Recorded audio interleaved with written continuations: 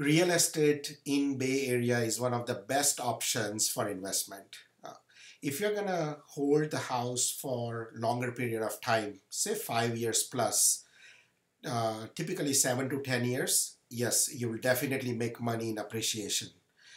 However, if you are planning to buy right now and sell in next 1 to 3 years, it might be hard to predict right now the way market is. The prices are high. It also depends on how much you want to spend on your house.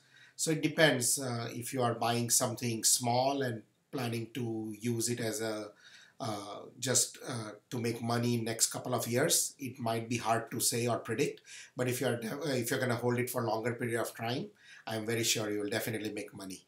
So it's a great time to buy if you're going to hold it for a long period of time.